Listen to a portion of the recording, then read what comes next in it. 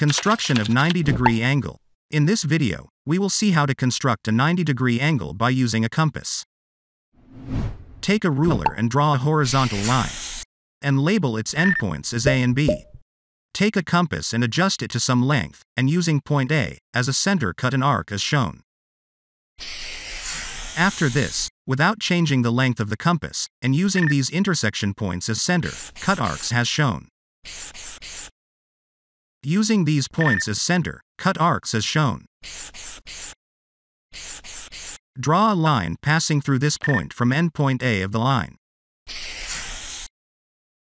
This is the required 90-degree angle. Let's see another way to draw a 90-degree angle. Draw a line, and label its endpoints as A and B. After this, take a compass, and using this point as a center, draw a semicircle as shown. Label these points as C and D. Also label this center point as O. After this, adjust the compass to the necessary length, and using these points C and D as centers, cut arc as shown. Draw a line passing through this point from the center point O of the line. This is the required 90-degree angle. If you like this video, click on the like button, and if you are new to my channel ADTW Learn, click on the subscribe button and turn on all notifications to get my latest video.